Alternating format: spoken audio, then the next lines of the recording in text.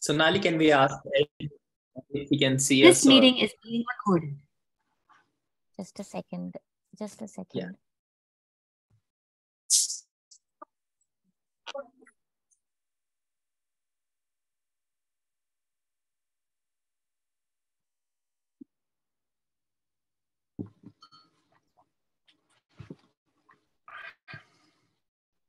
Okay, a very warm welcome to all of you who are joining us for our Saturday live talks, which are Saturday vibes.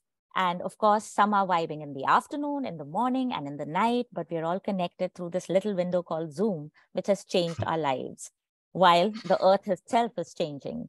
So today we have the, what do I say, the very inspirational Ed Douglas, as he talks about the Himalayas, his journey, and his bestseller, which is right next to me, Himalaya, A Human History. Can you see it? Oh God, I've got this, you can see a fragment of it, I think. Himalaya, Human History. So who is Ed? Well, he is this amazing author who is an award-winning journalist, author of 13 books about mountains and their people, including the first full-length biography of Tenzing Norgay, who climbed Everest with Sir Edmund Hillary in 1953. Ed has covered the Nepali civil war for the Observer and National Geographic, has interviewed the Dalai Lama for The Guardian, and of course, we really need to interview him again of all that is going on with dear Dalai Lama right now, and made over 40 visits to the Himalayas, including a dozen mountaineering expeditions. Ed is a regular contributor to the radio and television and was a consultant on the BAFTA-nominated film Sherpa. He's a contributor to The Guardian for 30 long years, writes a column for the paper's Country Diary, and today, in the present, he lives in Sheffield with his wife, Kate, a science editor. So we are so happy to welcome you, Ed, and I'm so grateful to you for agreeing to do this, because it is so important. It is so important for everybody to read your book and to know what is going on with the mountains we love so dearly, and its past and its future. Today, myself and Siddharth Pandey, who is the next round of introductions. Siddharth is a dear friend who has talked on our forum. And this forum is for everyone, basically, whoever gets connected to us. Siddharth belongs to Shimla and has a PhD in English and Materiality Studies from the University of Cambridge. He's currently a fellow at the Kate Hamburger Center for Advanced Studies in the Humanities, Munich, where he's researching in the Indian Himalayas through the lenses of ecological aesthetics and dwelling perspectives. He has held fellowships and grants in global history, art history, colonial history, and global travel cultures under the aegis of LMU's Center for Global History, Yale Center for British Art, Paul Mellon Center for Studies in British Art, and the Charles Wallace India Trust. And I would like to add, being a part of the Himalayan Institute of Cultural and Heritage Studies in India as well. His own research interests include Himalayan studies, environmental humanities, material studies, fantasy literature, children's literature, nature, travel writing, craft, folk studies, and popular culture. And it's so important. I really wanted to Siddharth to be, asking questions today on the panel, because his first book published in 2021 by the Tasmania-based artistic platform, a published event, explored the Himalayas through a geomythological poetic lens, which was so beautifully written. And I really hope, Siddharth, you can guide Ed to that book, because I'm sure Ed will love it. The book called Thank Fossil, you. which we launched, with HICHS. So that's that about Himalayas. Of course, his photography is also wonderful and has been shown in very, very wonderful places. And Ed, you already know, and people who are here know me as well. So I'm Sonali. I'm an anthropological archaeologist. Currently, I'm cultural resource specialist and an architectural historian based in LA. I was teaching in UCLA for a long time. And I take great pride in being a part of the Himalayan Institute of Cultural and Heritage Studies. You tell me in the middle of the night to wake up and do something for the Himalaya, I'll be right there. So that's my introduction. And today, over to Ed about Himalaya, A Human History, where it all started, how it started, and we'll intersperse these conversations with our questions, Ed. so that you don't feel like you're talking to a blank wall. But we are all listening in because all that you have to say is so important. So let's start with your childhood and your tryst with my childhood is remarkably uninteresting, but for the purposes of talking to you, I started climbing. I tell you what, when I was about 4 or 5, as a child, on the wall of my parents' living room was a Picasso he did a series of paintings about a gymnast. And I was obsessed with this painting. And not because of the subject, which was a boy and a man or balancing on stones, but because of the landscape. It was a very austere landscape. And I was most interested in the landscape. And then when I was 6 or 7, I started hill walking in British mountains in the Lake District, where the Wordsworth and all those poets come from. And I basically fell in love as a child with these landscapes. I just found them very other because I was living in the English city of Birmingham, which is in a suburb of Birmingham, very urban, very kind of built up, really quite boring. And these landscapes were very exciting. So that is the origin of my interest in mountains, purely romantic. And then when I was a teenager, I started climbing. I got into the culture of climbing. So, my heroes were people like Chris Bonington, who's climbed a lot in the Himalaya. And I became obsessed to the extent that it distracted me from having a meaningful career. And of course, the ultimate thing to do was to go to the Himalaya, because that's where the biggest mountains were. It took me a bit longer than it should have done because for much of my life I had a fear of flying, so I couldn't get on an airplane. But a newspaper, I went to university, spent too much climbing, and I did pretty much the only thing you can do when you get dragged away from having a proper academic life, and that's become a journalist. Because I have a short attention span. So that's what I did. I became a journalist. Newspaper heard about my fear of flying, was doing a special thing on phobias.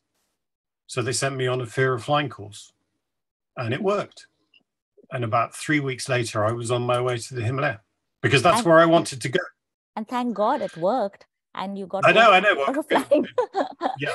It's a boon, great deal boon of pleasure for all of us. But that was 30. Yeah, that was 30 years ago.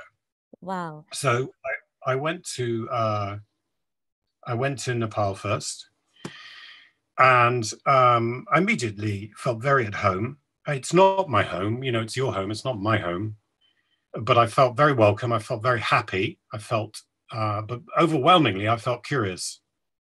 And my instinct when I feel curious is to get a book. And I thought, what I want is an introduction to the Himalaya, its history and its complexities. And there simply wasn't one. And about 25 years later, there still wasn't one, really. Not for people who understand the region. There's a huge amount of scholarship about the Himalayan region. There's all sorts of Himalayan writers who are really interesting on the Himalaya. But I'm coming from a Western perspective, and I had this kind of dissonance between my experiences of the Himalaya, which, I've come every year, sometimes twice a year, and often for long periods of time. So, this is a long period between the kind of popular perception of the Himalaya, which brought me there in the first place. I was as naive and foolish as anybody, and the actual reality, which is very different, with kind of echoes of the things that brought me in the first place. So that's the space that I wanted to explore, really, for the benefit of people who might follow me. That's it. Yeah, and I, when you started talking about how, climbing was the first thing, of course, the pictures that kind of inspired you. And this has always been my thing as well.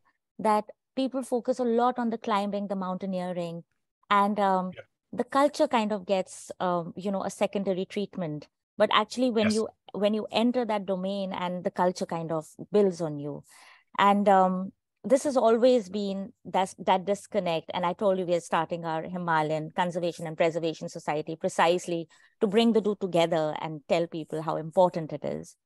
So I do, your first chapter talks about this a lot.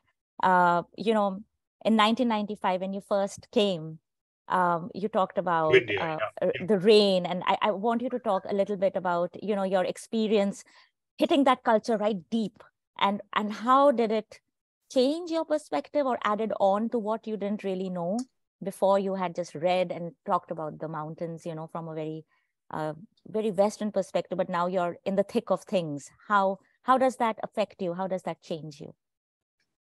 Well, it changed me very quickly. And I have to say, my first trip to India, I mean, I'd been to Nepal a couple of times, in the previous years. And then I came to India, and the first place I went was Gangotri, which is the perfect place to go, really, to go to Galmuk and to climb Shivling. And climbing Shivling was great, but, the whole experience of being a Tapavan, there was a guy there, there was a sadhu there, and, there was a guy called Omgiri. And, there was the temple in Gangotri, all of this. Why, for instance, was it a Nepali general who had built the temple in Gangotri? Do you know what I mean? Why was that? Why was I meeting Nepalis in working as porters? How could that be? I had this very fixed idea of national boundaries. And and I was very conscious of the British Empire. It didn't occur to me that there would be such a thing as the Gurkhali Empire, and that there would be, a whole range of intersecting worlds, polities, peoples. And to be honest, it was a little overwhelming because, it was so complicated. And that complexity really drew me in, actually. Because there's a direct relationship between the geography and the complexity, if you see what I mean. Mountains are always complicated places culturally because geography sets much greater limits, and that makes for a really interesting place. But it's a complexity that's often ignored by people on the plains because mountains are other, right. and it's easy to miss that. And also, mountains are regarded as kind of physically difficult places. And if they're physically difficult, then they can't be culturally rich. They can't be sophisticated. Mm-hmm. And that's patently nonsense. So, yeah, you're right. Yeah. That's the mindset of the people. And I want to, after me, Siddharth can take over the questions. But one thing that you talked about, this, why the Nepali journals? And I was... in my own experience as well, I've noticed, for example, in the Kulu Valley, we do know that there were Buddhist temples. There were more monasteries there. We have, extracts coming out from the travels of Hyun Sang, who talks about the Kulu Valley having more monasteries than temples. And even today, those Hindu temples have bodhisattva images, but nobody questions it. A few scholars have tried to address that.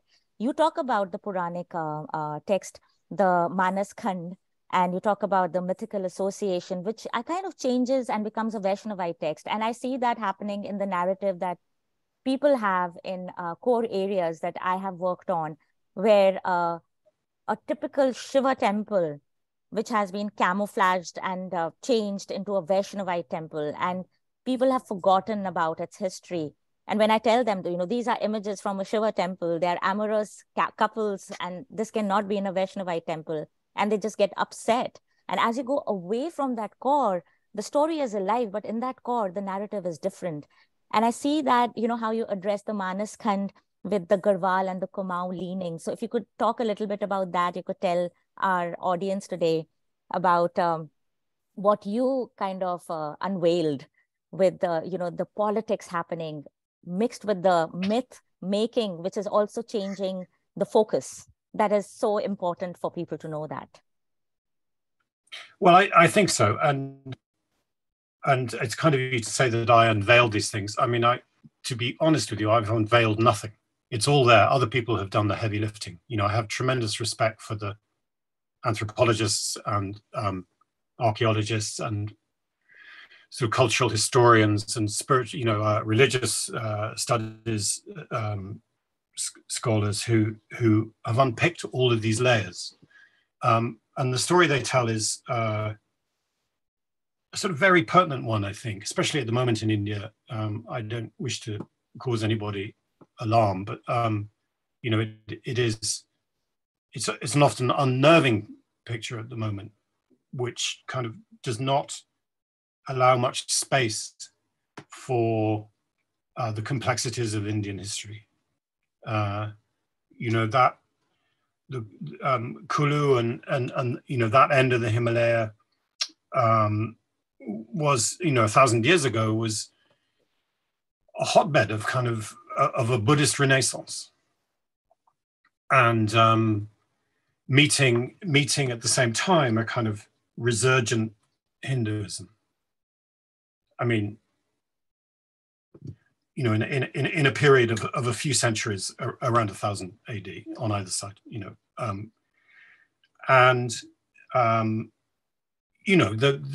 the art that period produced is absolutely mesmerizing. I mean, one of the pleasures of my life was going to Alchi in Ladakh and seeing the imagery there, done by Kashmiri artisans. Mm-hmm. That Kashmir's Buddhist past, I mean, you have to scrape hard these days to get anybody to acknowledge it or get much evidence of it. But I mean, Kashmir was a hotbed of Buddhist art and a hotbed of Buddhist philosophy and thought and practice.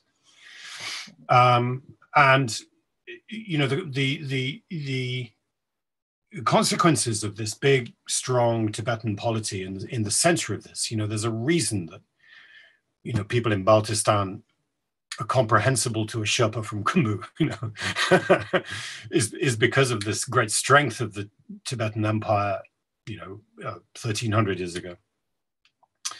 And it has had long-term cultural consequences, and rather beautiful ones, I think. I like this multiplicity of traditions meeting together in the Himalaya.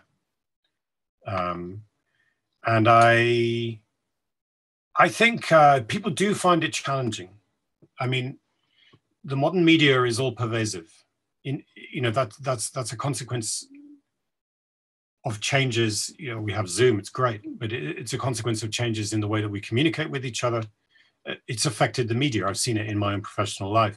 It's changed the nature of the media. It's much more intense, much more pervasive, and it's much more competitive. So the extremes that people go to get attention now, and attention is money, has, I think, radicalized all of us, not just in India, all over the world, in Britain especially.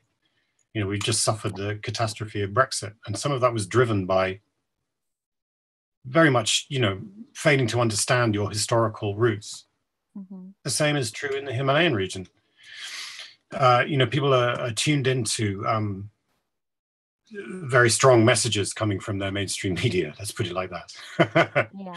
And very little challenge, very little pushback from the truth, which is that, you have Buddhism and Hinduism and both sides of the Himalaya, if you like, have seen centuries of sectarian struggle, often violent sectarian struggle, and but at the same time a kind of spiritual synthesis, which varies from place to place, but has a kind of overarching harmony, I think, which is remarkable. Right. And I like the fact that in your first chapter itself, you write about the two contrasting roles of the Himalaya as a spiritual retreat and separation from the world, and a meeting ground of different cultures who traded. So this whole idea of it being totally, out there, but also a place for the wild. So, And before Siddharth asks his question, I want to read out the very first line that you wrote on your first chapter in Pilgrims, because it's so beautiful, where the earth asked Vishnu, "Why do you come in the form of mountains and not in your own form?" And Vishnu replied, "The pleasure that exists in mountains is greater than that of animate beings, for they feel no heat, nor cold, nor pain, nor anger, nor fear, nor pleasure. We three gods as mountains will reside in the earth for the benefit of mankind." So I think so we've forgotten that, the benefit of mankind. We're just like, Yes, no, I agree with you. And I put that in. I feel this very strongly because I often, I've often thought about what is the appeal of mountains to me. Because I'm not, from the Himalaya, and I'm not from the mountains. Like I said, I grew up in England's second city. And I think what it is psychological space. You can find more psychological space in the mountains. There is less, the narratives of other people are less pressing upon you. And that is very liberating. That's a sense of freedom, which is extremely powerful. And also, I think the role nature plays in our lives it is very important. I think people need access to nature in some shape or form. And so the Himalaya has in abundance both. It has the most astonishing sort of natural appeal. And at the same time, there's kind of this great liberation, this great psychological liberation, which tends to drive people towards the spiritual, I think. I think they feel themselves remade when they go in a very powerful way. And I mean, you can call it what you like, religion or spirituality, whatever. But I think at a fundamental human level, it's a kind of psychological sense of freedom. Right, so true. Siddharth, over to you. Hi, Ed. Can you see me and can you listen? I can, yes. Hi. So good to be here. Thank you again, Sonali, for having me here. It's an incredible honor and a pleasure to be conversing with Ed. Thank you, Ed, for your absolutely stunning, glorious, brilliant mammoth of a book, I would say. It's a bit of a whale. Which has been, in all good ways, and a very, very overwhelming experience. I mean, it's just, and not only for the sheer complexity of it, but also for the sheer length of it. I have not come across something so incredibly detailed. So thank you for all the effort that you have put into it. And I think it would definitely serve as an incredibly valuable piece of information, study, history writing, everything for future generations. So thank you for this.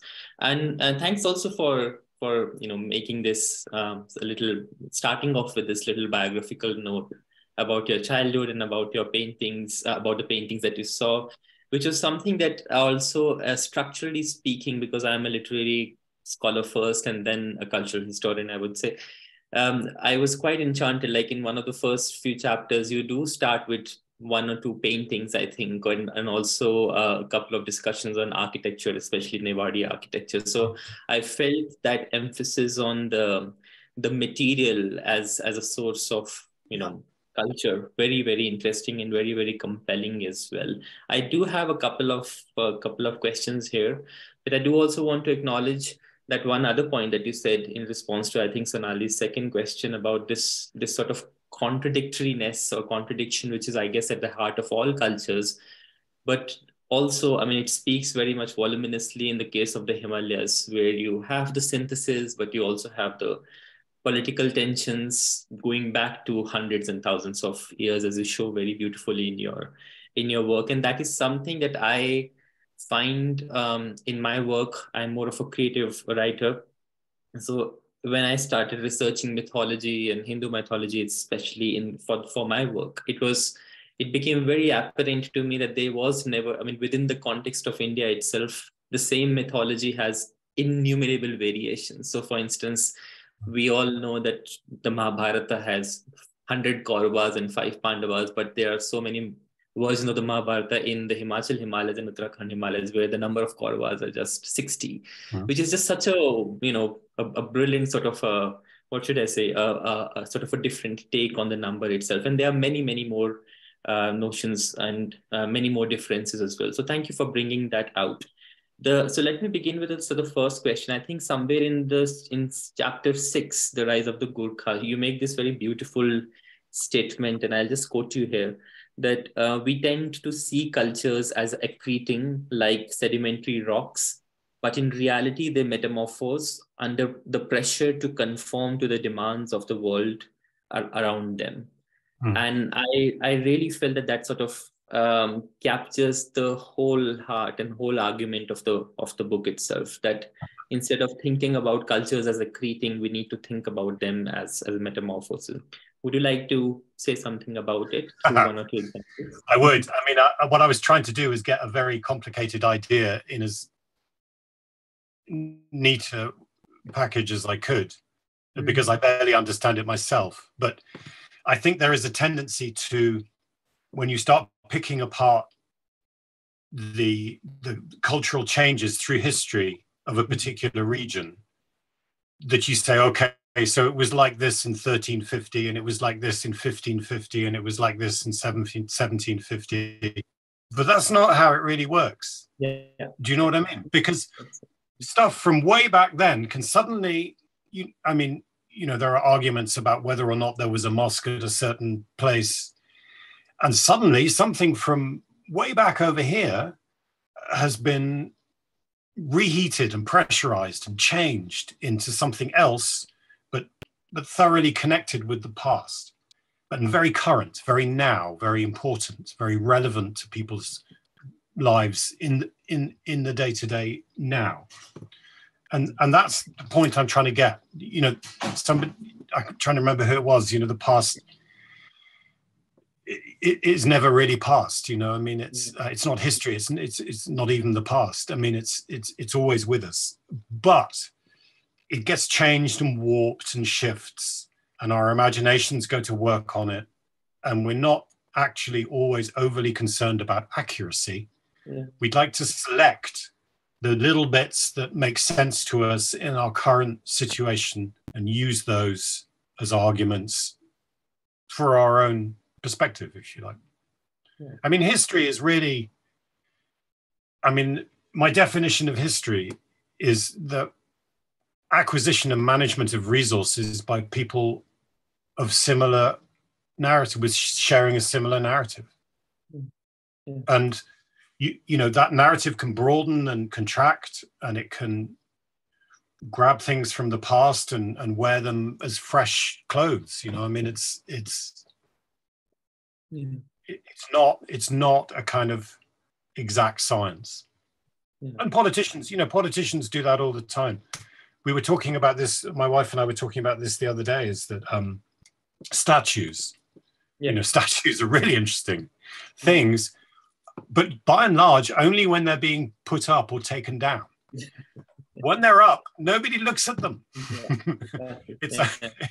If people start looking at statues, it's usually because they've got a mind to remove them. And in one of your chapters, you do actually begin with statues, right? Yes. One of the Nepali king statues being put up again during the Maoist regime, I think, and that causing a lot of problems or different opinions. Right. Yeah. That's right. And you have politicians of very similar political outlooks. Yeah. One lot pulling them down and the other lot trying to replace them. But so that statue, that image of Prithvi Narayan Shah is so fundamental to Nepali identity that is very difficult to live without it. But at the same time, it embodies essentially domination, colonial history, kind of repression of ethnic minorities, all of these things. So it's a very problematic image. Yeah. Sorry. Go ahead. Yeah, good. I just wanted to, with this association with Nepal, Nevari culture also, like in Kulu especially in the, there was this wonderful paper written by a scholar, I'm forgetting his name, but he was in Tel Aviv University, and he was trying to make a connect with the Nevari culture of sacrifice and the Malana. There was this ritual where the Nar and the Nora were sacrificed, and it kind of went down to the Kulu Valley as well, but the orientation kind of changed. And there's so much of a Nepali influence in that whole ritual, which is kind of it is not like focused on at all. And just like what you were saying about how these things, everything is just changed because of the politics and all of that. And one group gets segregated, and the minorities get pushed back, and their history gets pushed back. So just wanted to bring that in. To the extent that they forget their own history, which is, I remember being in Simikot, in Humla, right in, I mean, there is a corner of the Himalaya which, because it fell on the wrong side of the border, if you like, and there was no real affection for it coming from Kathmandu, remained an extremely poor, it remains a very extremely poor region with a very glorious past. And I was there at a wedding, and seeing things, which kind of sort of straight out of a Rajput playbook. And they had no conception of like why they were doing these things involving swords and kind of parades and people being soaked with various liquids. But that's what they did. It was that was part of who they were. So yeah, I do think that often you find these fossils, these cultural fossils high in Himalayan valleys of things which have disappeared centuries before from their origin. And that was very much the sort of, it's very interesting, the Himalaya. You were talking about the climbers before, and the kind of interest in mountaineering in the West.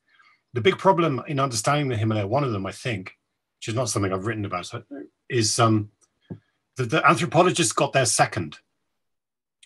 So the explorers got there first, is often the way, and then the mountaineers came, and all these myths started building, and then the anthropologists turned up, just a bit too late to really be able to get the narrative sorted, if you see what I mean.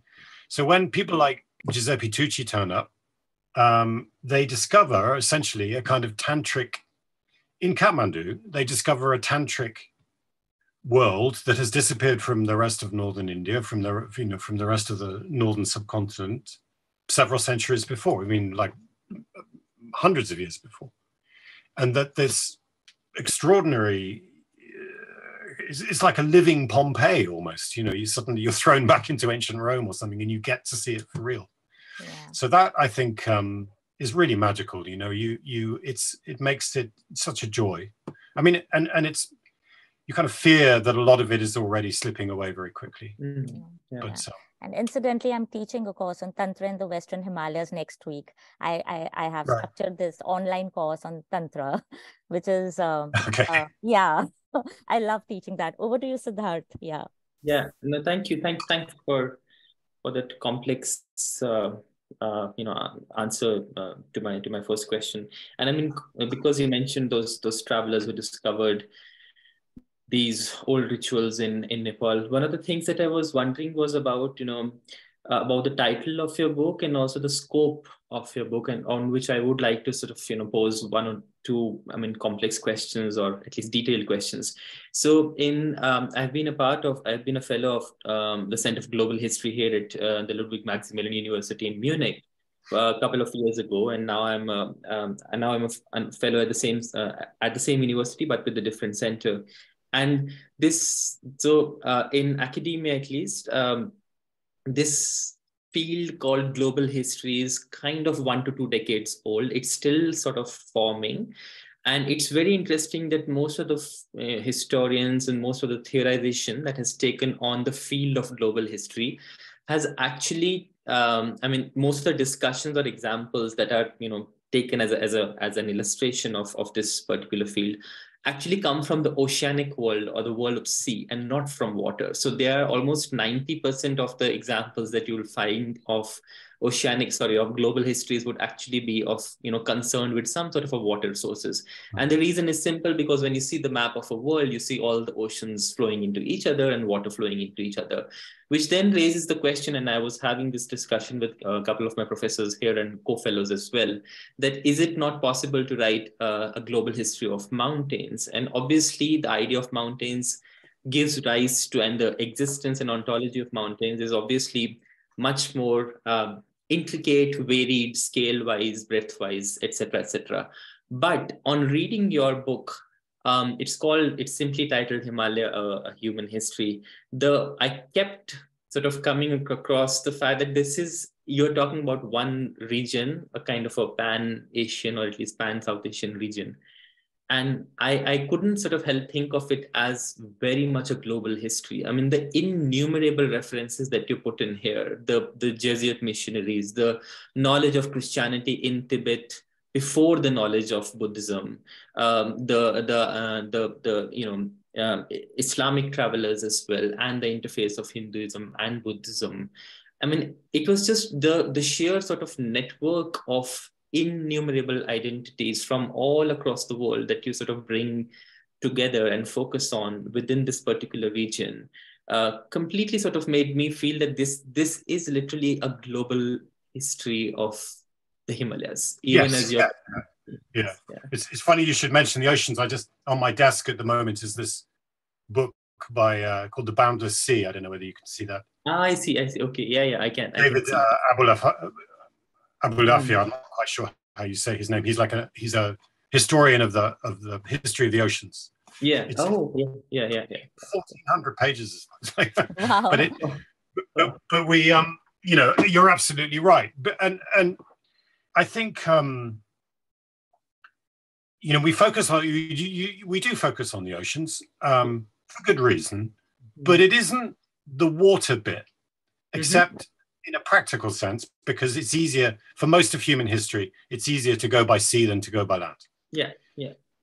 The journeys people have been making by sea for millennia are quite extraordinary. Yeah. What's important is the exchange of knowledge. That's the key bit. Humans have theory of mind. I know that you're thinking. I know orders of intentionality. I know that you know that I know that you know that this thing is bad. Do you see what I mean?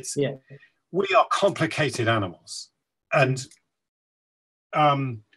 we're also incredibly inventive.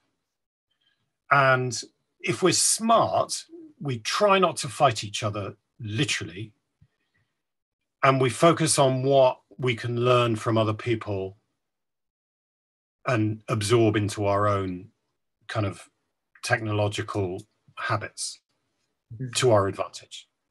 So that exchange of understanding knowledge, technologies, all, crops, farming techniques, all of this stuff is the key principle behind that, and not the actual being on a boat bit. So if you imagine Central Asia as a vast brown ocean, then it makes a lot more sense, right? I mean, Peter Frankopan obviously talks a lot about the Silk Roads. Yeah.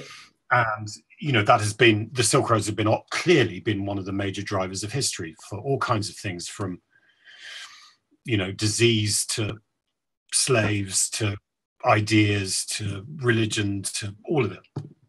What's interesting about the Himalayan region for me is its altitude. Altitude is a really complicated thing. And I often think of the Himalaya as kind of like a ship's prow. The world's information highway, which is the Silk Roads, break around the Himalaya, because occupying it is really expensive. It's often the case in world history that colonializing powers resist the temptation of moving into mountains unless there's a bloody good reason for going there.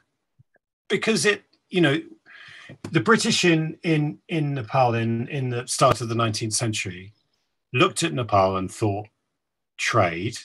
Then they fought the Nepalis and thought, actually, do you know what? There isn't enough here for us to take this on because it's too hard. The reward for it was the most expensive when we invaded Nepal. It was the most expensive war we'd yet fought in India. And the rewards weren't worth it. And at that point, the British decided what we want from Nepal is its people. So we'll just lock it off and leave it alone and take what we, I mean, that's essentially what happened. And I think that's been true throughout history from most people who came, into the Himalaya. They didn't stay. China didn't stay. China only really stayed when it sort of in the modern era with the Chinese Communist Party, sort of rebuilding and possibly misunderstanding kind of Qing foreign policy. But before that, China just wanted Tibet kind of locked up, safe, but we're not putting too much money in it. Because, the war they fought, which was, just before the war the British fought, was also hugely expensive without the kind of justifiable rewards. Yeah. But altitude is in a sense even more interesting than that, because it required a lot of evolution to make it viable, which is why it's so fascinating.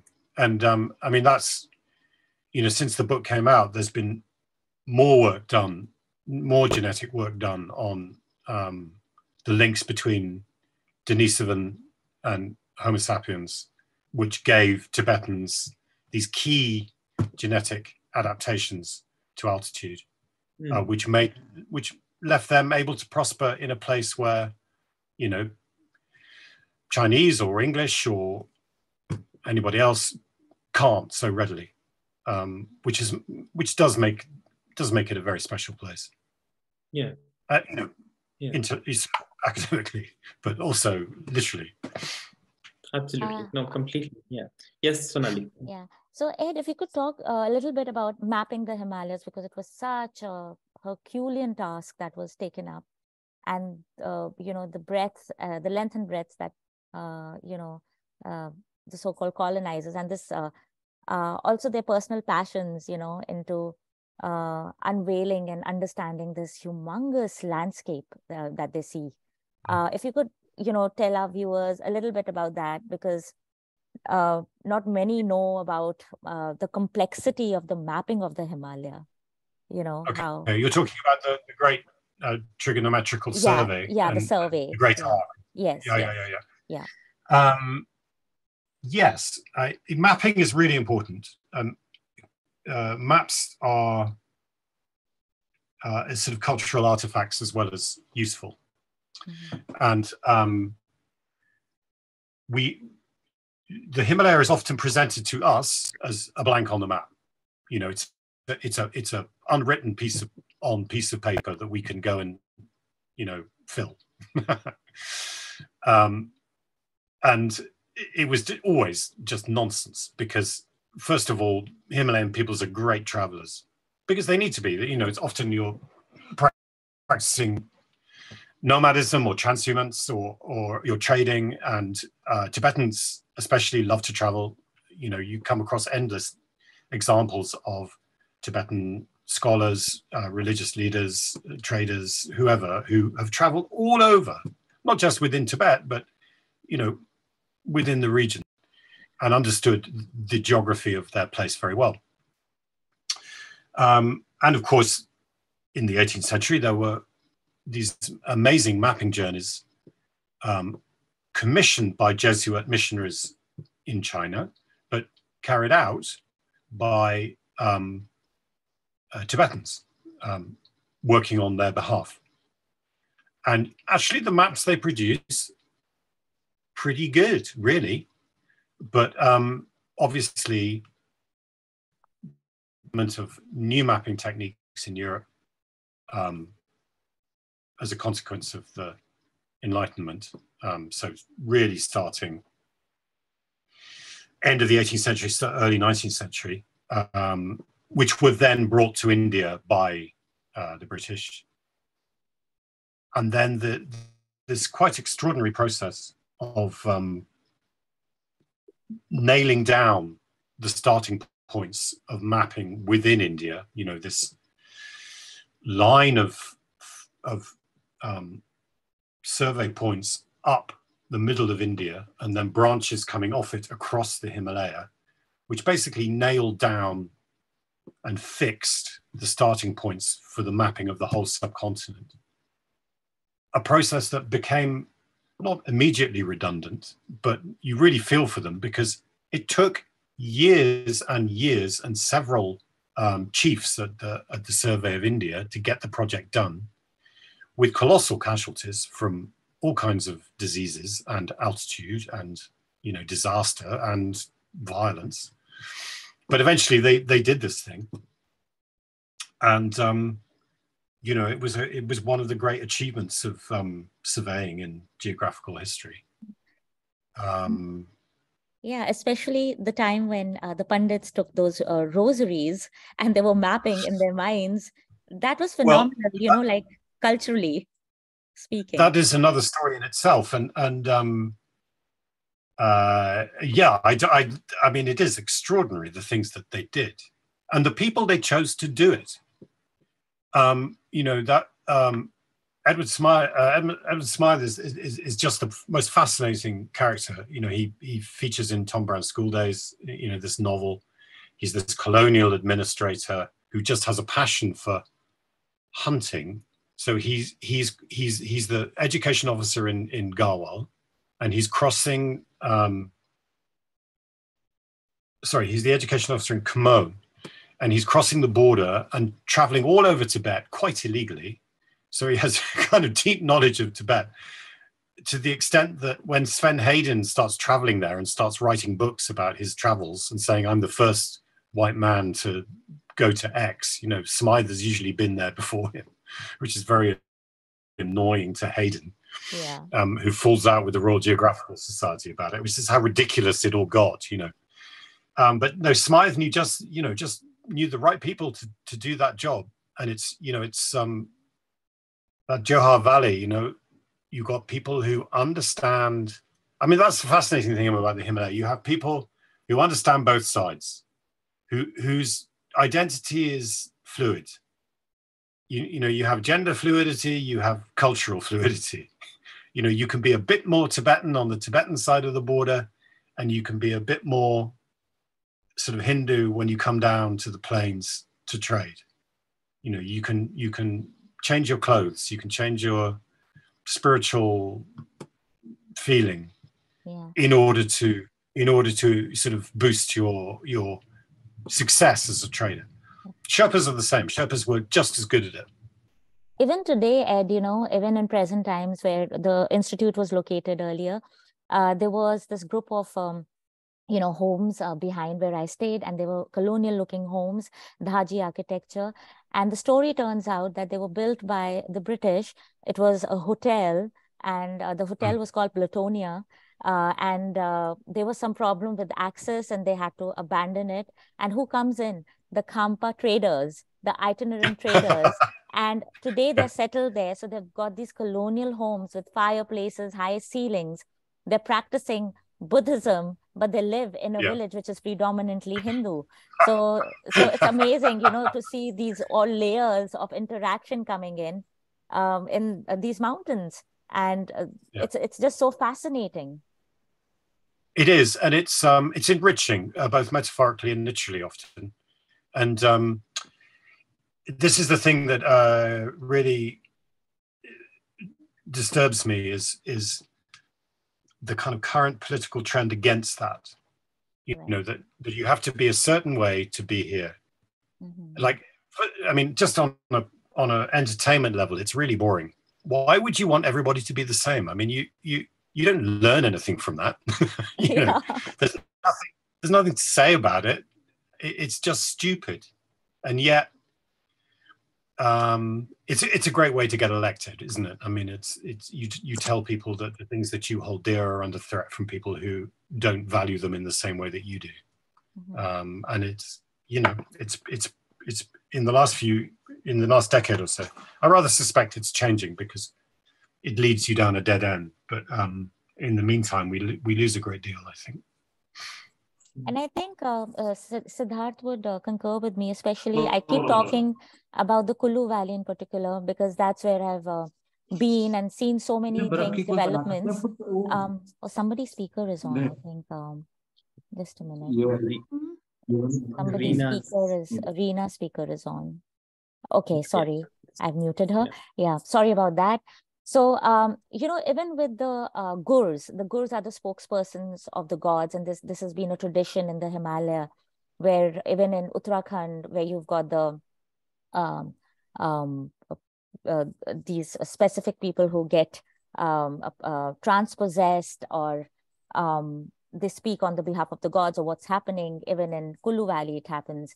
And it's almost like some of these people are being used by political parties to, you know, when you're talking about they want everything to be the same, they want people to vote for them, you know, the Congress or the BJP. And these elements that are age-old are getting used by these people to say a certain things, to have people in their sway. And how religion is used, it's really sad how it is used to kind of redirect political motives. It is. I mean, I would say though that that's always been the case. If you think about, I mean, I can think of several examples. I mean, there's that you know, there are examples in the second diffusion of Buddhism, you know, 1,000 years ago, where you have kind of proper Buddhists, if you like, taking on magicians. And when you dig a little bit deeper into those confrontations, you discover that the magicians are kind of anti the regime.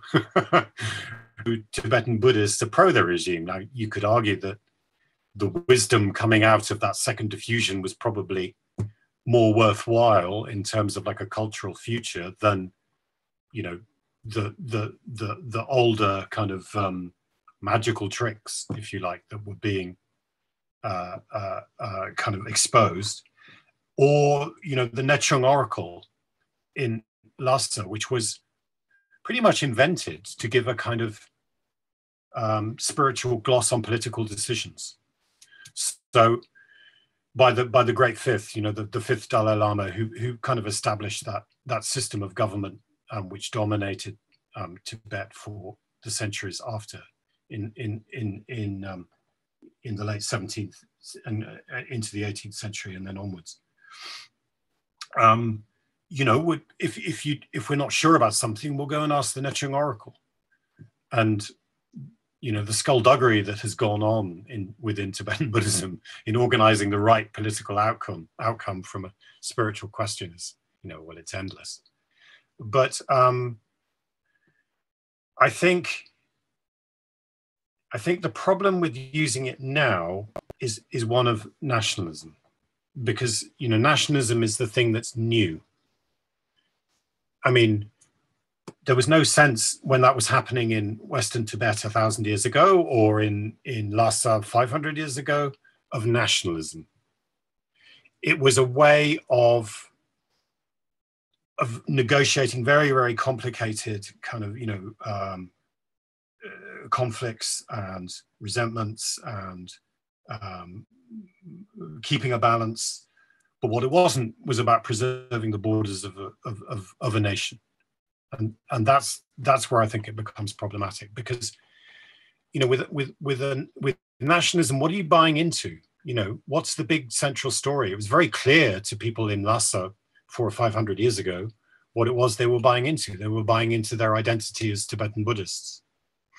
Now, when you do that, you know, you're using a kind of Himalayan shaman to push a Congress or BJP argument.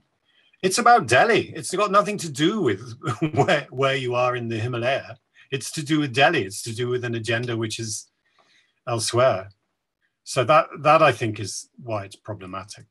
And yeah. Thanks, Siddharth. Over to you. Thanks. Yeah, no, I mean, this is such a, what should I say? It's such a delicate, you know, line to follow, as it were, or to balance. I mean, it's so easy, first of all, to whip up irrational or completely false sentiments. And you said, Ed, at the very beginning, that we are now living with innumerable, I mean, possibly for the first time in human history, with much more information, but also many more forms of medias, of technologies, of so many things, that all of these things are also sort of, collaborating together, or are being used together by the powers that are, in order to whip up a particular kind of a sentiment. So the sort of the debate only keeps, and these ideas only keep getting more and more complicated, as so many factors come in. So thank you for that. On the other hand, I also understand that the need to preserve this sense of contradictoriness. I mean, how do you sort of maintain a balance? For instance, that famous South Indian philosopher, A.K. Ramanujan, has a famous essay on the 300 Ramayanas, which was taken off by the right-wing regime a couple of years ago from a couple of universities, because they did not want that thing to be circulated. And yet it is very much common knowledge across the country that there is no one version of the Ramayana, or even if there is, it has always undergone so many sort of transformations and all. So how do you maintain that kind of a balance towards diversity, and as well as a certain sort of predilection for your version, what you like the most? Is a very tense question, and obviously it is a politically laden question as well. And I don't know what is exactly the solution for it, but as you say, what is happening currently is certainly not the way to go about mythology. Now, I wanted to come back to your book and talk a little bit about, and I think this will be probably my second last to last question. Wanted to talk about this, the craft of your writing. I mean, it is such an enormous book divided into 20 chapters. And I kept, thinking about what was that particular moment, I guess, first of all, in your career as a journalist and also as a mountaineer, I guess, when you decided to write something like this. And how did you, I mean, was there any kind of a method in which you were sort of chipping away or trying to tell yourself, no, I won't include this thing, but I will include this thing? Each and every chapter is literally a thesis in itself, And if we remove the word human and we say Himalaya is a political history, it would very much stand the same, I mean, the book, So, but I could see that there are certain markers that you keep coming back to. So for instance, there is a lot of focus on Tibet and around that Nepal and Chinese interactions.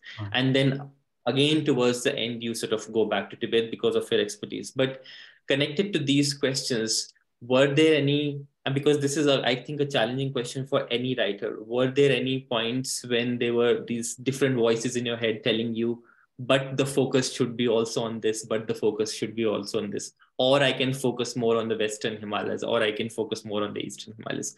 I mean, just the sense of how did you grasp or come up with some sort of a craft of your own methodology? That's what I would like to know more about. No, well, you're right. It was extremely difficult. And actually, I had to write another book before to teach me how to write this one, if you see what I mean. I wrote a thing about Northern English history, which used quite a similar approach, but it's a much smaller book. It's a much shorter book. And I literally did that in order to try and understand how I might do this, because you're right, it's extraordinarily difficult. And you're also right that I tended to stick to places and times and ideas that I was more comfortable or more knowledgeable about personally.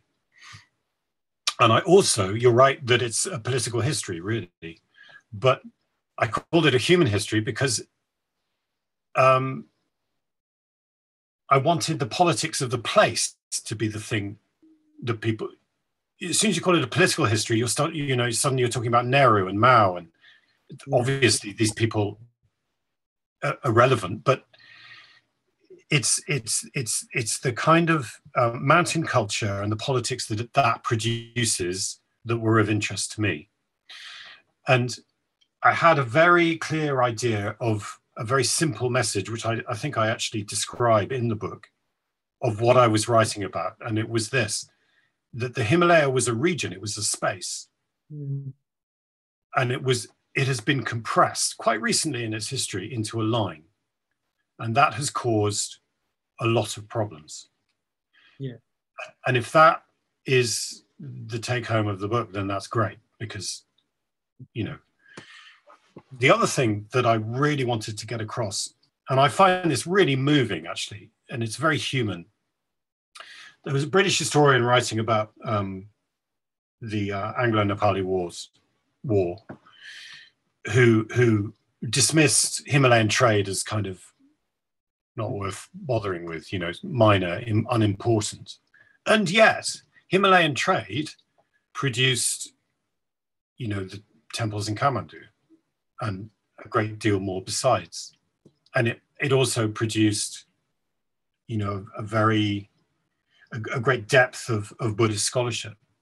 And these are immense cultural legacies. I mean, huge, on actually very good value for money, if you think about it, because there wasn't a huge amount of money involved. But that's just shows you the, you know, the ingenuity of the people that you're dealing with, and the subtlety. The British always miss subtlety in South Asia. You know, they did it. Well, you know, we did it when we were in charge, and we've done it since. You know, we don't understand what we don't understand, the scale of it. Yeah. And that's a very good example, I think, because, you know, you can think about Tantra, we were just talking about, you can think about that for years, and yet, you know, Western consumerist culture, you can think about it for about 15 minutes. You know, it's like, it's not actually that interesting. So, yeah, so those were the principal things that I was trying to get across. And the only way you could do it, I have the same problem at the moment with the project I'm working on, because you're trying to explain complexity, but you're also trying to provide a narrative that people can get through. The way that I try and do it is to go in very close at a very particular spot in time and place, and then fill it in fine detail, and then pull back and link it in broad strokes to the next little scene that you're doing, and go in again in immense detail, and then let your reader draw the conclusion, which is that it's all like that, but we don't have to read about it in quite such detail across the piece. You just get that impression. I mean, genuinely, this, you know, I tried to write a book that would let people in a little bit, and then they could go on to you know, to other writers who have more knowledge, more, you know, more depth of knowledge and different perspectives. That's all. Absolutely. Thank you. This is really complex. Thank you. Yes, Sonali. Yeah, and I think that, you know, we need to kind of, I really would like, you know, Ed, you be a part of, you know, what we do at HICHS and what we are forming at CPS. We need a vocalization of, you know, all these aspects, the history, and what can we do to save these mountains, which, of course, it's almost like conquering them with these highways that are being built. And what next? You know, we are just going there, reaching. Now what? It's like the Himalayas are not formidable. And there are these, you know, channels of exchange. And look what have we done with, you know, the recent tunnel that was built. Of course, development, engineering, everything is there, accessibility, but it's changing. It's changing to its detriment as well. And what can we do to help? And that becomes very challenging. And understanding the breadth of human history that you've written, and as an archaeologist, you know, learning from our mistakes and making sure we do not do any, and we don't, having a voice in public policy making in countries in South Asia is so difficult as well. So I think if we all come together and we start talking and implementing things, you know, Siddharth is doing it in his way, you're doing it in your own way, and I think that's the next chapter that we have to write, the application of saving the Himalaya and making sure that we do everything. I don't know how we're doing it. It seems like humongous, but if in our own little islands, all of us who are gathered here today, try to make a difference, we can slowly and steadily, you know, make changes. So I do want to ask you about what do you think the future holds, and how can we as individuals help? And we can then open the forum to questions. Unless Siddharth, you have a question that you want to wind up with before that. But let's open the audience. They would have questions. So with your thoughts on the future of the Himalaya, and then let's open the forum for questions. Well, last year I was in the region for the BBC doing a radio series on these issues. And that was immensely enjoyable and also rather inspiring, because you realize the depth of kind of awareness and knowledge amongst people working in the region for these issues. You know, there's an acute awareness in academia and amongst NGOs about what's going on, and lots of ideas about solutions. And there always are solutions, you know, because people are smart and they can figure out how to do this. The difficulty comes with politics.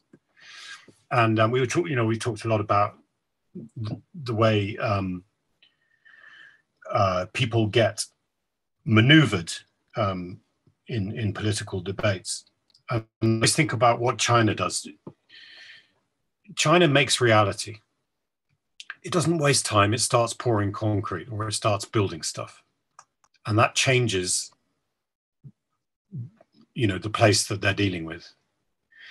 So they have transformed their parts of the Himalaya by basically spending a lot of money and getting on with it and not allowing anybody to get in the way.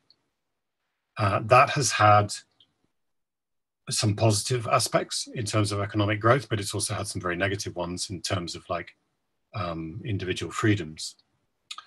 And it's almost the opposite south of the Himalaya, because people are free to speak their minds in a way that they're simply not in Tibet or in, you know, Sichuan, you know, in Yunnan, places like that. And that has provided opportunities for some rather cynical exploitation by politicians who benefit from large projects in terms of kickbacks and contracts and so forth. And local voices can be manipulated and avoided, you know, sort of ignored in terms of the impacts. So how you address that is, I think, extremely difficult. You see across the Himalaya, people saying, yeah, we need a road. You know, that will change, that will make our lives so much easier. And often it does the exact opposite. You know, it messes up water supply, it, you know, persuades your youth to leave, it causes landslides, and it ends up being quite a negative thing. And the person who got the contract makes money, and the politician who pushed for it to happen makes a bit of money, but life has changed and the environment is spoiled, and ultimately nobody gains. So I just think local political organization is absolutely key in having a kind of intelligent and informed and sustainable discussion about what happens next. Because, you know, change is inevitable. The self-sufficiency that so many Himalayan valleys had is over. And as much as I would like it not to be, I can also see why, because being a subsistence farmer is really hard. I would not wish that on anybody. And but I am a trustee of a NGO that works in eastern Nepal, south of the Everest region. The Everest region is now the richest region in Nepal, and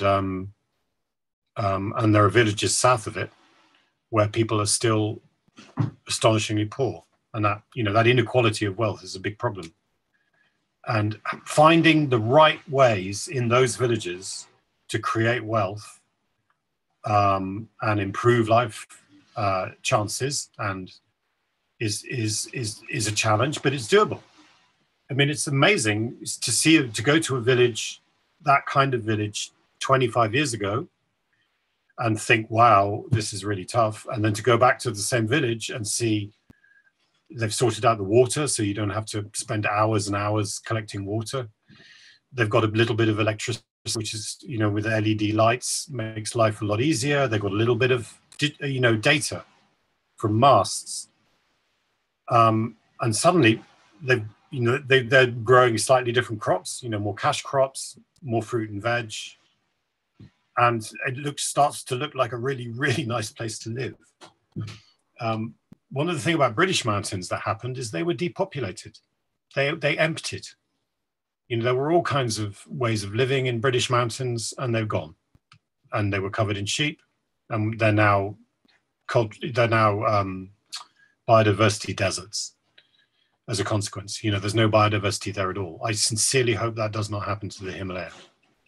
And like huge projects, huge hydro projects, timber, exploitation, overgrazing, capital intensification of agriculture. These are the big challenges, I think. Yeah. And just follow the money. Yeah. And because I think it'll be people from outside with a lot of money who will do this. And I think, Ed, the silver lining is in these little things that we are able to do as individuals. And I want to narrate this thing during the pandemic. There's this little village in Kulu. It's called the Shal, and the headmen there, they were planning to, there's like this enchanted forest that I call, it reminds me of Enid Blyton's The Enchanted Forest. That was a book that I loved when I was a kid. And I used to go there for walks, and there's this bridge which was in a very dilapidated condition. And I said, oh, so what are you doing about this bridge? They said, oh, we are going to make a steel bridge here. It'll be sturdy and it'll be strong. And my heart broke. And I was like, this forest won't look like it, and they're going to pave it, and they're going to just spoil it. So anyway, I kept interacting with them. And this was last year. My mother has just passed. And this was the first thing after her passing that brought a smile to my face. I got a photograph from the village headman who had made a wooden bridge instead of the steel, the iron one, and said that we decided to go your way. And I loved that because it was a gesture that was so small in a little village, building something which is wooden versus iron, so that it doesn't spoil the feel of the place, and it keeps the integrity and the significance of the place alive. And I think little building on larger things like hydropower projects and this and that, of course, those are so important, but it has to start with the individual in these little villages where we come not as change makers, but tell them the worth of, how mixing the modern and the ancient comes together in a way that is modern in its truest sense, in the sense of thinking, in the sense of living, but not just saying, oh, you guys don't know anything. We are the ones who will guide you. That kind of attitude that we come with also has to change. Neutrality and truly understanding who these people are. They love their culture. They love their heritage. They love their wooden temples and their wooden homes. But how do they build it? The problem is survival as well. It's economy. And you so brilliantly explain all of these tangents that we have to cover. So that's my take on it. And I just thank you so much for this wonderful book that you've given to the world. And we can connect with it and build our own trajectories, which help us in saving the Himalaya. Siddharth? No, thank you. I mean, this is such a lovely example that Sonali took, and I think it's always nice to conclude with the symbol of a bridge, I guess, because it is so potent, and also because it connects to your book. Actually, Ed, you do refer just in a line somewhere in the early chapters that there was a time that Himalayas were very famous for their bridge makers, right? Absolutely. You said this because of the great rivers that were there. So always the challenge was that. And you make this point quite explicitly that it's not necessarily the materiality of the mountain itself, but actually the rivers that have been the source of all the systems there, and also how to cross those rivers. They had to come up with some ingenious indigenous techniques of building bridges, which is what led to their fame as well. So in a way, Sonali's comment actually gets connected to your book, and I too thank you so much for this wonderful endeavor, and I look forward to reading more of your work and have more conversations. Thank you. I look forward to your book. Let's immediately go and look for it. I will write to you. Thank you. Yeah. And I would like to urge all the audience, if you have questions, now is your time. You can raise your hands and ask Ed all that you want to know about the Himalaya. Yeah. So Abhimanyu has a question. Abhimanyu, over to you. Hi, Ed. Thanks for the wonderful talk. And I actually had a bit of a different opinion on mountain roads. I do my PhD on roads in the Himalayas. And as you rightly pointed out, it's very often the case in the recent decades that the local communities themselves, they ask for roads, like it's often their number one demand from governments that they want roads. Yeah. I agree with you on the point. They usually cause a lot of environmental disturbance and destruction. Yeah. They bring in the politics of money and connect these places to different markets, which reduce local self-sufficiency, and they cause what we might call the deterioration of the cultural aesthetic in the Himalayas. But at the same time, I do feel also that I would play the devil's advocate where it comes to roads with the Himalayas. I feel today it is actually their number one need as well. In the time of when the Himalayas are also, like as you began your talk with, the Himalayas are not something separate out there kind of place. They are connected to everything else that happens in the world also, right? So in the times of neoliberalization, in the times of growing national boundaries, hardening national boundaries, in the times of climate change, the kinds of opportunities and solutions that people can have require good access, require good connectivity. So roads are central to that in the Himalayas, I believe. Yeah, like for example, in the Spiti Valley, in the Indian Trans-Himalaya, south of Ladakh, where I do my PhD, their roads have single-handedly uplifted almost the entire society out of what might be called poverty. There is hardly any poverty in Spiti, because of the cash crop agriculture that came about there in the 1990s. And a number of households have also grown fairly well off due to their engagement with tourism. Yeah. Yes. So Yeah. that is there. Yeah. So, and at the same time, the coming of roads to these parts has also brought about a Buddhist revival in Spiti. Yeah. Like, for example, in the 1960s, 50s and 60s, the Dalai Lama with all his senior lamas, they went out of Tibet, came to India. Till that point of time, Spiti was something like a cultural backwater in the Himalayas, But when the Dalai Lama came to Spiti in 1983, and before him, there was another Rinpoche that came in the late 60s, 70s. These people, they harbingered and they could only come because of roads. They didn't come by helicopter or anything, So they started an entire Buddhist revival in Spiti. So for them, culture is not deteriorating because of roads. It actually kind of is. Yes. No, you're quite right.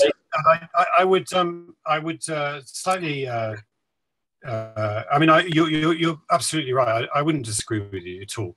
I was thinking particularly in those comments in what's happening in the middle hills of Nepal at the moment, because the scale of road building that's going on, of essentially unengineered roads, roads done with a JCB and very little else. That's what I had in my mind, because they're roads which won't last and are causing a great deal of damage and aren't properly engineered, aren't properly surveyed, and the impact on the things that I talked about have been very negative. But why should the people of the Himalaya be denied the connectivity that we enjoy? I mean, you make a very good point. And if you're going to have cash crops, then you're going to need access to markets. And if you don't have that, then it won't work. So of course you do need roads. So I don't disagree with you. I mean, on a human level, I kind of mourn the passing of the remoteness of the places that I visited. But like I said at the start, it's not my place. you know, it's the people to ask are the people who live there, and they can make those decisions. And you're absolutely right about Spiti. You know, the Dalai Lama's presence in India has reinvigorated some of the corners of India where perhaps Buddhism had faded from view, and the access to those places has lifted them up too. I mean, I would say that, you know, part of India's problems in Ladakh have been from a lack of infrastructure, and that if more investment was made in infrastructure, the Chinese wouldn't have felt quite so emboldened to absorb more of it. So, you know, you're right about Spiti, and there are other parts of the Indian Himalaya which have benefited greatly from infrastructure, but it's unevenly spread as well, I would say.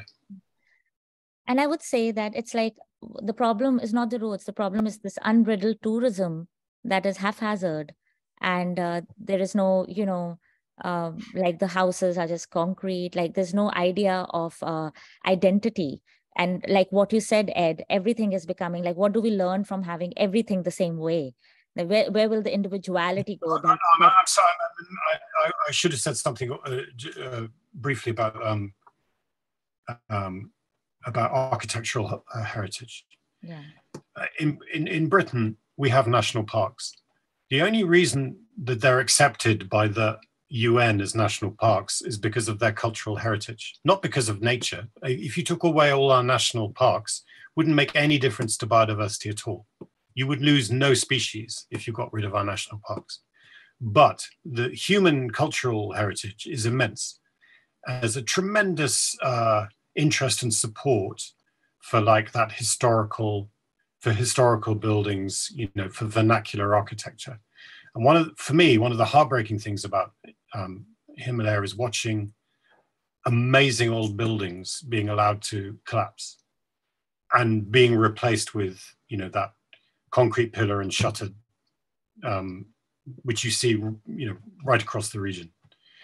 And if, you know, if there was, you know, one thing I would say is, yeah, have your road, but have some pride in the kind of architectural brilliance of your past. You know, keep some of that, because it will eventually be immensely valuable to you. That is what people want to see ultimately. They love that. They want to see that. It's worth saving for your community and also for your business. So I hope there's more of that. I've seen examples, lots of examples across the Himalaya where that's worked extremely well. And I hope that there's more of that in the future, like your bridge. I just have one more question associated, if I may. This is actually related, sir, to your point about tourism and architecture. I would like to have your view on the policy of Bhutan, you know, on tourism, on capping tourism numbers, and also on preserving things like architecture and the look and stuff like that. What would you say? Well, I have a particular difficulty with Bhutan because of its recent history. So it always pains me to say nice things about Bhutan because I spent a lot of time in refugee camps in eastern Nepal. And the cynicism of that policy is quite hard to swallow, you know. On the other hand, they know what they've got. I think, you know, the gross domestic happiness stuff that the BBC loves it might provoke some cynicism, but you can't fault their business model in that sense. Nepal has given it away too cheaply in many cases and overdeveloped. You know, I've seen places like Pokhara become destroyed. I mean, its appeal destroyed as a consequence of overdevelopment. On the other hand, Nepal has done some things extremely well, and in the long run, that's the way to go. Tourism is very difficult. It's not just difficult in the Himalaya. It's difficult. Ask people in Venice, you know, what they think of tourism, or Barcelona. You know, it's the same deal. It's hard to manage. You have the additional challenges of pilgrim tourism, which is immense business and often far more damaging than adventure tourism, trekking and mountaineering and so forth. You see endless stories about the litter on Everest. Everest is actually quite clean in comparison to somewhere like Kailash, where the garbage is absolutely appalling. It's political will. Garbage is ultimately quite a small problem, but overdevelopment of villages, with the wrong kind of architecture is a real issue. Mm-hmm. Yeah. Yeah, we need some resource management, cultural resource management in the Himalaya. Well, you have to think about, so often tourism businesses end up being owned by people outside of the region. Exactly. Employing people from outside of the region in buildings that are from outside of the region. None of that is good for local communities. I've seen lots of great homestay projects. I went through one through the Marca Valley with my kids. I took my kids through a homestay project in the Marca Valley in Ladakh, which was fantastic. It was brilliant. Sitting in a Himalayan kitchen is one of the great pleasures in life. And that's somewhere you can do that. And it was such a special experience, which they've never forgotten. They loved it. That's mass tourism is appealing because it's numbers and there's more money, but I know which is a better experience as a tourist, that's for sure. Yeah. Thank you so much, Ed. Sorry to just butt in, but I just want to say that this is also one of the reasons why I enjoyed your section on Newari architecture so much, because you were able to think about, and you have the introduction on what Newari architecture is and, how it gets sort of connected to the local mythology of Nepal as well. So that was absolutely wonderful. And as someone, architectural research is one of my big passions. And as someone who has been researching that in the context of the Shimla Hills, one of the things that I keep thinking about and talking about in the context of Himalayan architecture is that it is one of the best examples of how form and function meet together. It's just remarkable that it's not just aesthetically pleasing, but because it originates from the land and the landscape itself. Does it in a way go back to the landscape? It is not something antithetical to the landscape. And that is why, in fact, if you think about the sort of, the romanticized images but to a certain level, quite genuine images of Kulu or Shimla or other parts of Himachal or other parts of the Himalayas, we will never, you're right, we don't associate the concrete RCC architecture that has come to now dominate the entire course of not only the Himalayas, but South Asia in general. And it's literally the same. It's literally everywhere. Like even in Kulu, it is the same. Everywhere it is the same. So it's horrible and horrifying. But you're right. That's what strikes the viewer and the visitor first and foremost when they visit the Himalayas.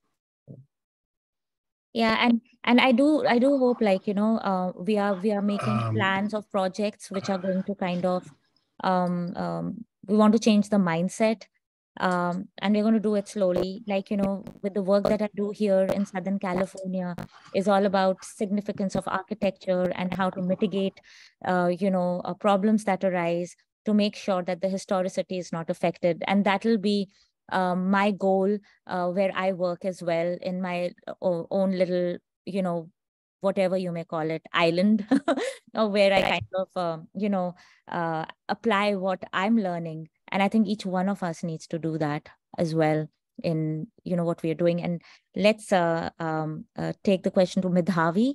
Midhavi, your question. Hi. Thanks, Sonali.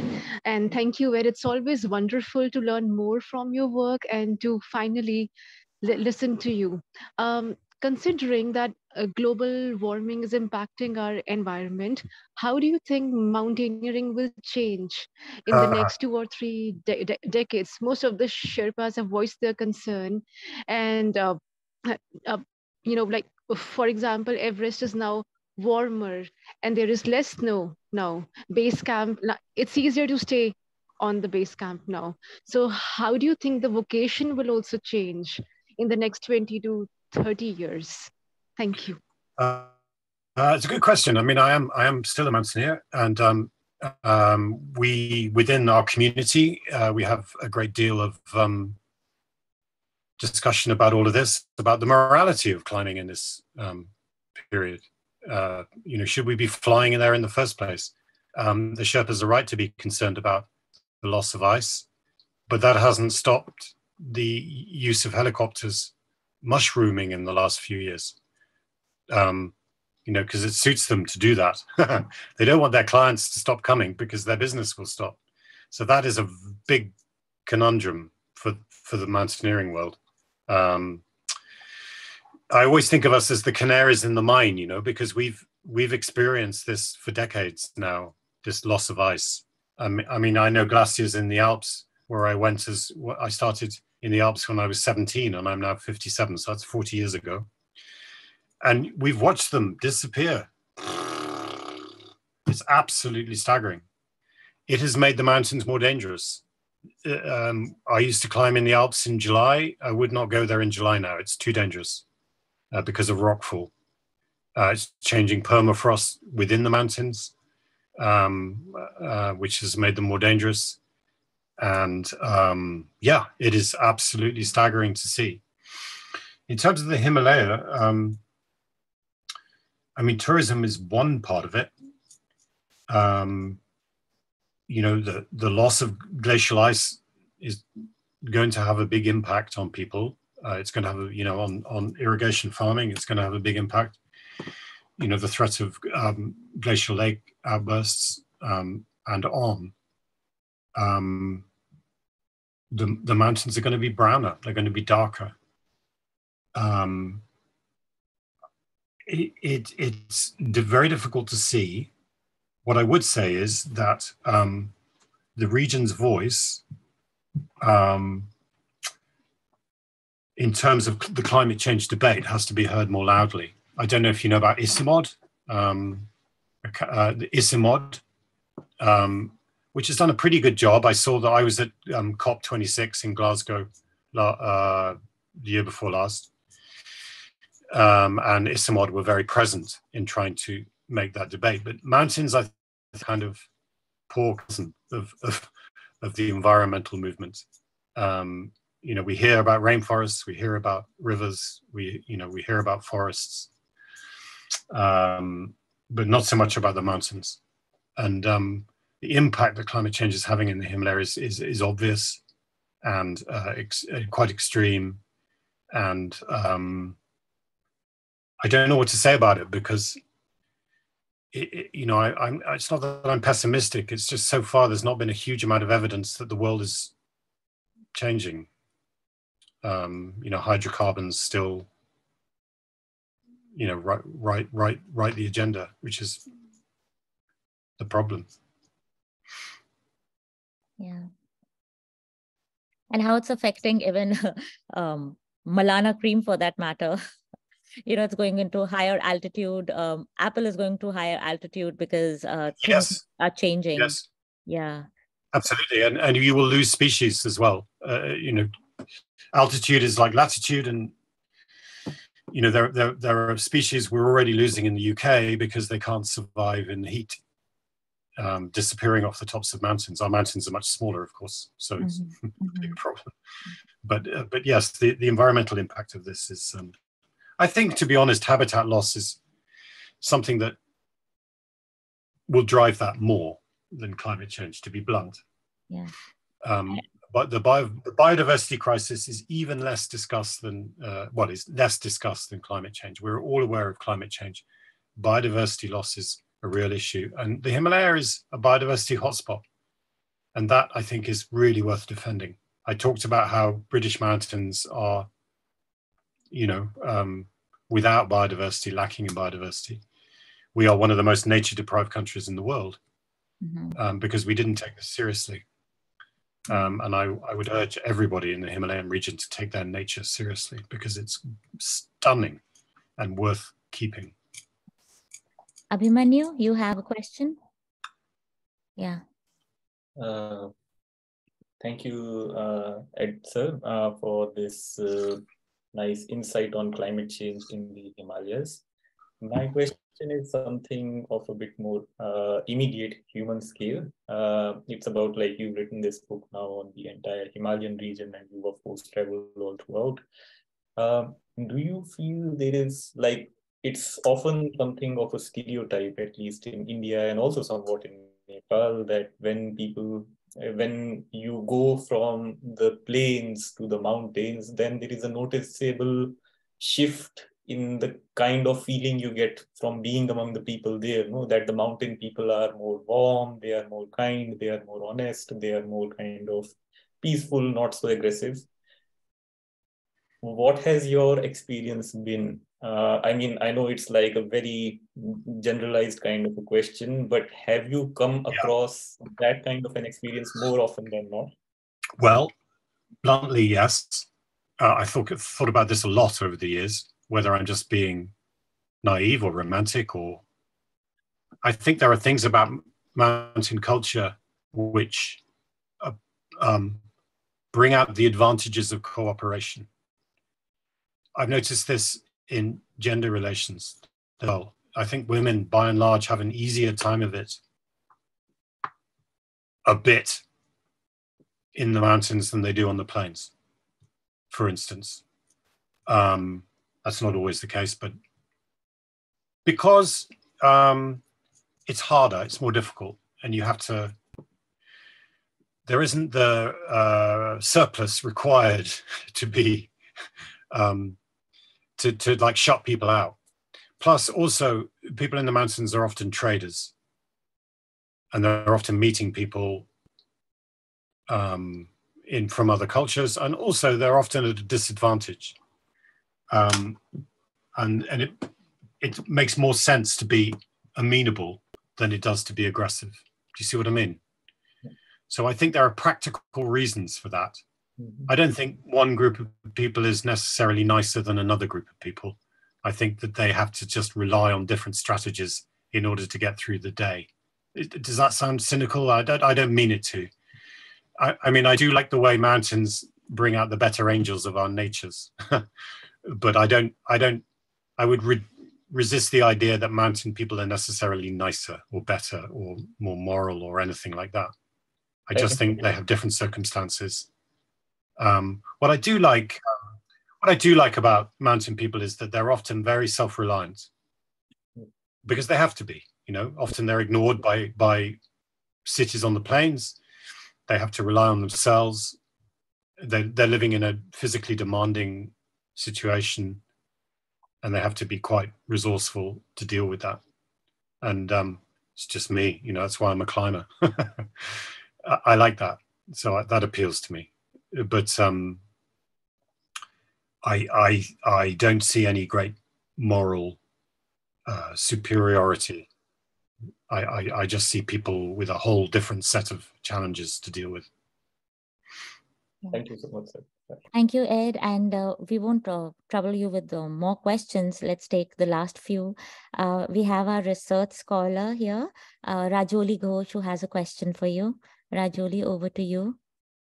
Good evening, sir. It was wonderful listening to your talk, and you touched upon so many dimensions and tangent that made me think about certain things, and I'm willing to learn more about it. So during this discussion, you mentioned that in Himalayas, people are more self-sufficient. So I would like to know, how do you think they're more self-sufficient, and what is it that is, making it go disappear? Like, how are things changing? And if you could elaborate a bit more on that. Well, I'll tell you a story as an answer. In recent years, I've spent a lot of time in Humla. I've already mentioned Humla. But I've been doing a lot of exploratory mountaineering up there because that's where the unclimbed mountains are. There are lots and lots of mountains over 6,000 meters that haven't been climbed yet. And forgive me, but that's appealing to me. And so that's why I go to Humla a lot. And 2 or 3 years ago, 3 or 4 years ago now, before the pandemic anyway, I was up very early in the morning in the village, and I was chatting with a guy. And then I noticed a long line of people, an old guy, like a guy in his like 60s. And I noticed a long line of people queuing outside a village, you know, an official building, a local authority building in the village. And I said, like, what are they waiting for, you know? Thinking it was like, I don't know what I thought it was. He said, oh, rice. They're waiting for rice. And I said, you grow rice up here? What's the problem? He said, people have stopped. This is rice from the government. And he just shook his head, you know. He said, we used to grow our own rice. It was, and to be honest, this rice is shit. You know, the rice is not good, but it's, you know, cheap, and people don't have to grow their own rice anymore. And he said, you know, it was a sense of shame for him that this had happened, you know, this handout of rice. Now, you can grow rice a lot more efficiently in other places, and that's a legitimate thing to do, because, like I said before, I wouldn't wish on anyone being a subsistence farmer. But the self-reliance bit is that if nobody's coming to help you, you either fix yourself or you're finished. Yeah, and that has been the case for centuries in the Himalaya. People have had to rely on their own resources because the safety net was not there, and that has made them resourceful as a consequence. And that is going. There will be losses in that as well as gains. You know, Humla is now growing lots of apples and making money out of it. That's great. You know, that's a really good thing. So it's not like they've stopped growing things. It's just that those old patterns have broken down. And in the process, there are, you know, things have gone by the wayside, which are of regret to older generations. It's very hard though, you know, in Simicot, there are no roads. There are still no roads to joining it up to the road network. That will change, and that's a good thing. But what they do have is the internet, and you can sit on with your smartphone in a place with no roads, looking at the outside world and everything that it has to offer. That is psychologically a huge distraction, I think. Before, people got up, had a cup of tea, went into the fields, you know, while it was still cool, worked, came back, had dal bhat, went out to the fields, worked, came home, had dal bhat, went to bed. Never occurred to them that there might be something better. And now you have the whole world at your fingertips. I do want to add, Ed, sorry, Rajoli, I just want to add something. You know, in my interactions with the spokesperson of the gods, you know, one of them said that the god was, you know, in the channel, these energies, they say, I keep telling them not to grow apples. I keep telling them not to grow this. I tell them to grow red rice, but they don't listen to me. They want me to adapt to them, you know. I'm telling them to adapt because things are changing, and there'll be a time when we will leave you all. And they just think that it's smart. This is what they say in the interactions when the spokespersons of the gods are called. And it is like that. They are pressing issues that, oh, we need this land for apple cultivation. There'll be more. Okay, you're making me, you know, change. Like, you're not growing what I want you to grow, the grains that I want you to grow. So there is this tussle going on even between the people and the spokesperson of the gods, which is quite interesting, you know, to see at that level. That's super interesting. Yeah, that's fascinating. And of course, you can grow, you know, kinds of rice in the mountains, which you struggle with in the plains, which are of immense value. And maybe the rush to apples is not that smart. I don't know. Exactly. Yeah. It's fast money, but over time, it's going to be devastating with the yeah. So, Rajoli, you want to continue with what you wanted to ask? So I just wanted to thank him for the answer, and also that, you know, how in Kulu I have been studying about traditional crop systems, and we've actually interviewed people, and we've asked them about red rice and how the culture actually has been receding of growing their own crops. So I was actually happy that, you know, we had the same sort of notion and the research that I was also doing. So yeah, so It's fascinating. I'm actually much more interested in what you're saying than what I was saying. you know about it, but I mean that I think is I think that's right. You know, I mean, it's intoxicating, isn't it? The new is always very appealing. You understand your world very well, and the new can be, yeah, let's go and do this. We'll make more money, and it'll be easier, and so on and so forth, without quite appreciating it is what it is that you have. Right. And then it also makes me think and come back to the whole point of, like, how road, which is going into these villages and connecting them to the outer world, is also, in a way, taking away their traditional knowledge and their traditional life, which is also vanishing. So with new changes that are coming up, the past, the history that one held on to very closely and thought of it as their own culture, is actually evaporating into thin air. Yeah, it's very difficult. Yeah. I wish I could say that it's going to be fine, but I'm not sure. Throughout Europe, mountain regions have been depopulated.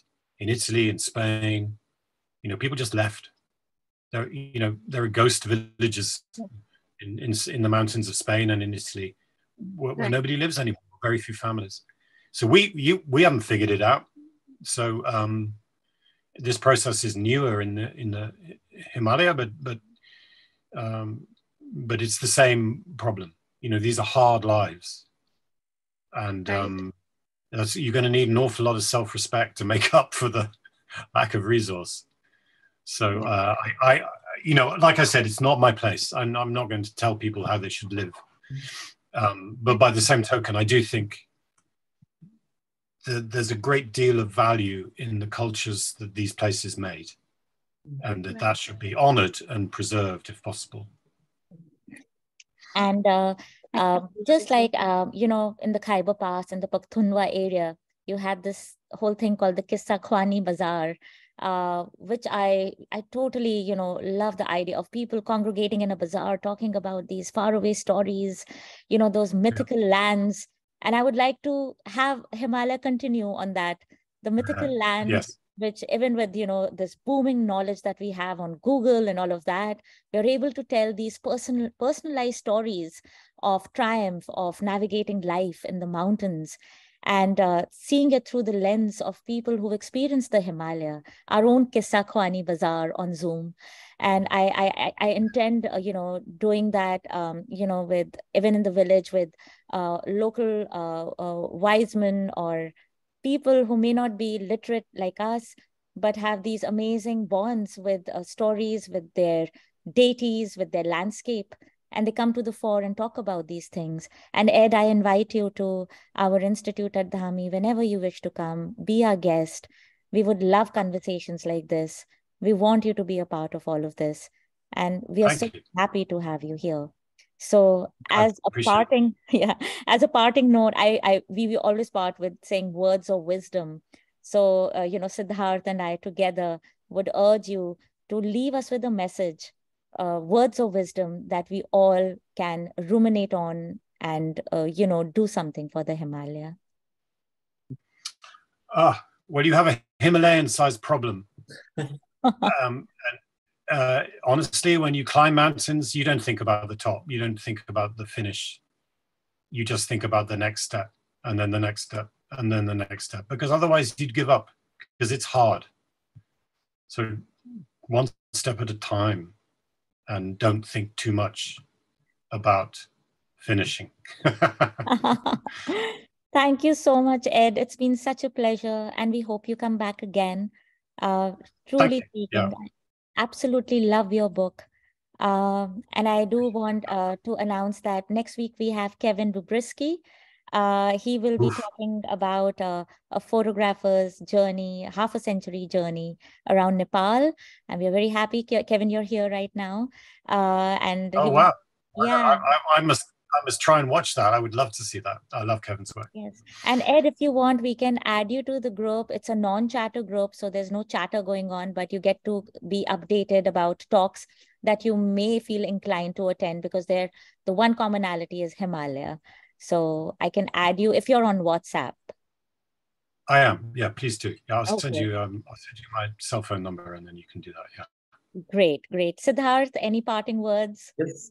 No, I mean, just such a huge privilege, Ed. And as anyone researching the Himalayas and anyone in love with the Himalayas knows that these conversations are never ending, and we can keep keep talking about more and more and more episodes, anecdotes, analysis, everything, and they will never end. And I think that's the joy of researching the Himalayas as well. So thank you for your magnificent magnum opus, as I would call it. Yes. It is an incredible work, and I would strongly recommend it to everyone. And I will be going back to it again and again for my own work, and I hope that I can, you won't mind me writing to you and being in conversation. Please do. Yeah, that's always a pleasure. Thank you. And Thank again, you so this much. is the book. This is the book. You could see it like upside down mirrored image. Himalaya, A Human History. Please get it and learn about Ed Douglas's journey with his tryst with the mountains. So all of you have a wonderful evening, day, and night wherever you are. Thank you for being here, dedicating your Saturday to us at the Himalayan Institute of Cultural and Heritage Studies. Follow us on Instagram, social media, everywhere, but do make a difference in the Himalayas, wherever you are. So over and out. Bye. Bye. Thanks, Sonali. Thank you. Thank you. Thank you. Bye.